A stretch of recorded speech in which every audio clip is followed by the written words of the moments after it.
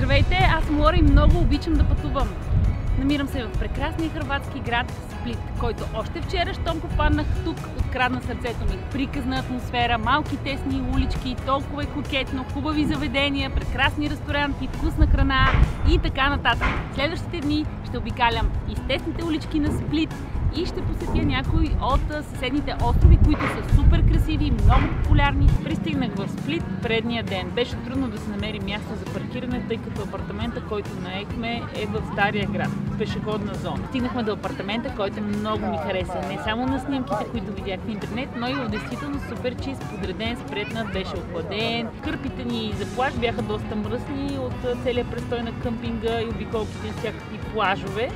И побързах да ги пусна в пералнята и след това в сушилнята. Това си беше супер екстра. Града много ме впечатли, обикаляйки с колата, и след като пуснах пералнята, веднага не се стърпях и излязох да обиколя, макар че беше супер жега. 2-3 на обяд точно пристигнахме. След кратката разходка, от която няма да видите кадри, може би някоя друга тихненска снимка в Инстаграм, се върнах в апартамента да си почина няколко часа и след това излязох на вкусна вечеря.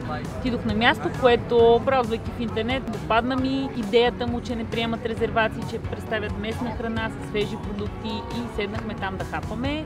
Сирене от остров Брач, пашки сир, от овче мляко. Моя приятел и колега Стоян Семенски е голям фен на това сирене. Сладко е, към него предлагат и хляб. Той е плътен, има леко карамелен аромат. Много вкусно, с местно бяло вино. Сервитьора ни го препоръча, лекичко е. Каза, че това вино ще върви много добре с рибата и морските драхи. Аз си поръчах морски дявол, риба морски дявол. Никога, признавам си, не съм яла риба морски дявол, сготвена като яхния. Поне така ми изглежда. Крехко е. Още с рязането мога да разбера. Взимам от соса, вижте колко е плътен. И трябва да е като памук в устата. Точно такава е, прекрасно е сготвена. Много добре, много вкусно. Има към нея тиквички и мисля, че това е полента. Полента, която е оформена като купчета и след това съвсем леко е мината през грила, за да придобие аромат и красива шарка. Попитах и ризото с няколко вида миди, беше много добре. Завършихме с вкусен сладолет, лавандула и лимон. Екстравагантен вкус, но толкова много ми допада. Влюбена съм в лавандулата. Тук навсякъде има лавандула. Все едно съм във френския Прованс. Допадна ми и консистенцията на сладоледа, беше лек. Обиколихме и с малките улички. Вечер е толкова романтично, приятно. Виждаш прекрасни жени. Много ме впечатлиха хърватките, колко са стройни, много високи. Мъжете също са доста високи. Имаше барове, чуваше се музика, атмосфера, светлини, знаменца, стари къщи. Обичам такива градове. Завършихме в един бар с чаша аперол в ръка, имаше жива музика и беше супер приятно. Уморени от целия този ден, беше време да си лягаме, защото на следващия ден в момента съм на пристанище и след малко се качвам на ферибот за Остров Брач. Хванахме го сравнително рано сутринта, цената за човек е 28 куни, пътува се около 45 минути до пристанището Супетар. Избрахме да не пътуваме с колата си този път, защото момичето, от което наехме апартамента, ни предупреди за това и ни го каза като съвет. По-добре да не пътуваме за един ден или два дори до острова с кола, защото е доста скъп ферибота, а на място да си наемем скутер или пък кола. Първоначално смятахме да си вземем скутери, но когато видяхме цената, всъщност излезе така, че два скутера за 6 часа излизат на цена колкото една кола, кабрио, макар и стара, за цял ден. Взехме колата и потеглихме към най-известния плаж, може би в цяла Хърватия. Поне така прочетох на няколко места. Със сигурност съм го виждала на пощенски картички и в Инстаграм Бол. Толкова снимки от Бол има в Инстаграм. Така се нарича населеното място, на което е разположен плажа Златни рат или Златния нос. За първ път, откакто сме в Хърватия, плащаме толкова скъп паркинг. 80 куни, което е около 10 евро за цял ден. Доста солено, но пък поне имаше дебела сянка. След това се слиза до плажа, има кедрови дървета, които правят страхотна сянка и много свободна зона. Има и платена, може да си наеме човек чадър, шезлонги, ако не си носи. Не съм се интересувала обаче от цената.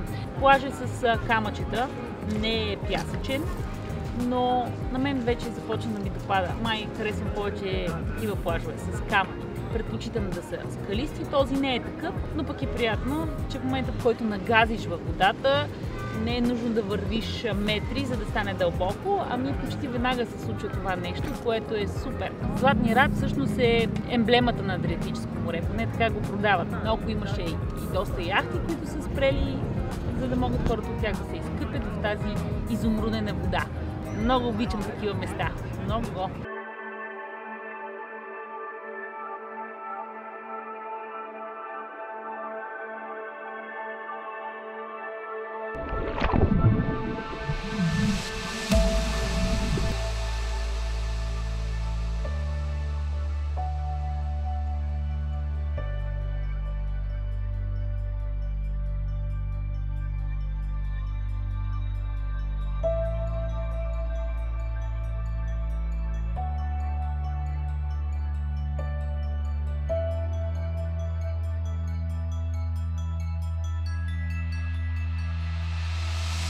Много има всякакви капанчета, от които човек може да си вземе храна. Хърватски бургер с кебабчета, айвар, лук и питката изглежда много добре.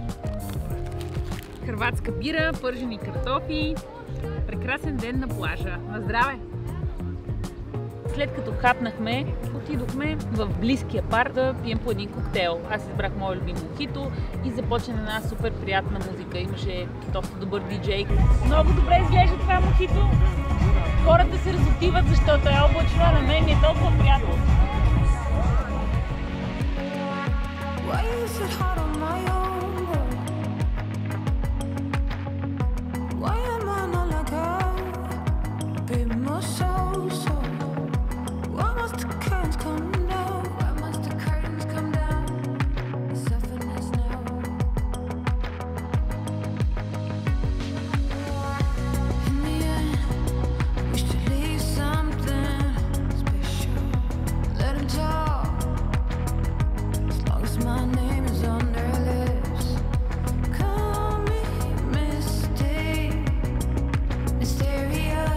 И времето така бързо мина, че беше дошло време да се връщаме обратно, за да хванем ферибота и да не го изпуснем, защото искаме да разгледаме отново Сплит. Всичко беше на бързи обороти. Оказа се, че сме забравили нещо много важно и не можем да пуснем дрон.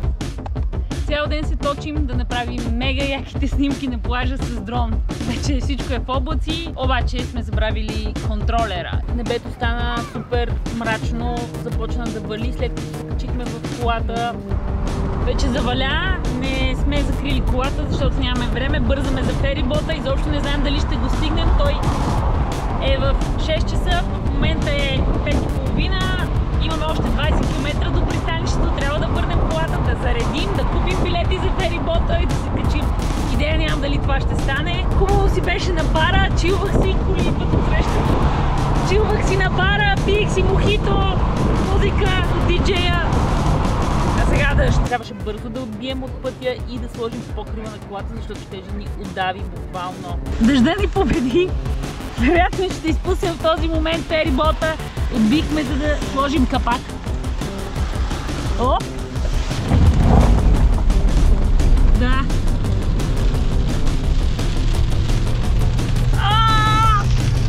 Порой! В този момент разбрах, че шансът ми се изпари.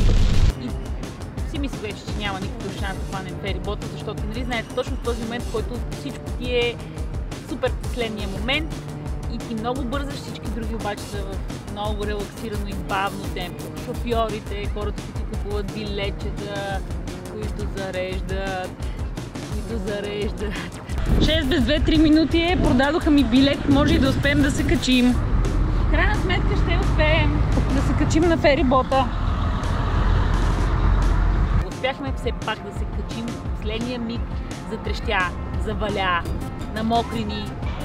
Още съм мокра всъщност и все пак да, всичко приключи благополучно и пътувахме към Сплит. Остров Брач много ми хареса. А сега ме очаква да се прибера до апартамента, бърз душ, да се оправя и ще отида в Стария град, да хапна в някой ресторанче, надявам се вкусна и традиционна храна.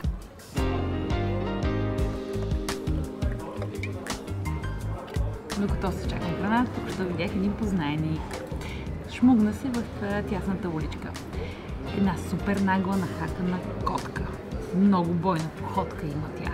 Вчера даже видях един малък Джак Ръсел да се плаши при вида и наистина толкова наперен котарак отдавна не бях виждала, майма им не дебел вървеше тържествено из уличките, явно обикаля кръчмите много. Поръчах си салата с телешко. Много добре изглежда. Отдолу има рукола, чери, домати, тиквички.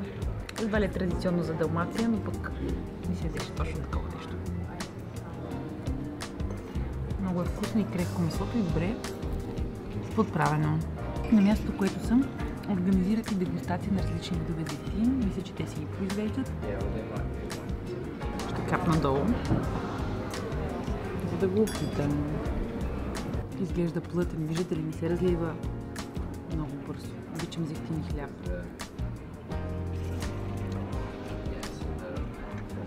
Много приятен. Вкус има. Леко тревист. Свеж, харесвам. Ето и другото, което поръчахме. Солена шла. Си я правят. Много красива чиния. Много вкусно изглежда пастата, която си избрах. Тя е с къщета рибатон.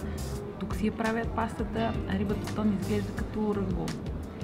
Много ароматно мирише. Има лук, моркови. Ще я опитам първо и после ще сложа капки от този хубав и качествен зехтин. Но да я разбъркам първо да видя. Гореща, гореща. Да видя рибата. Много е крехка. Има доста риба. Пастата е прясна, но е оденте. Много е вкусно. Десерта ще е сладолед от зехтин. Или по-скоро, по-точно казано, сладолед с зехтин. Даже са го полели с студено пресован зехтин. Момичето каза, сервитьорката каза, че искаме може да се добави още. И виждам, че има шоколад. Между другото, шоколада се съчетава супер успешно с зехтини маслини. Харесвам. Прилича на ванил сладолед с ръчетела, който има много приятен аромат от зехтина, който са го полели. Не знам дали вътре са сложили. Много е вкусно. А утре, ако времето ми позволи, ще съм на друг остров наоколо, недалеч от Сплит.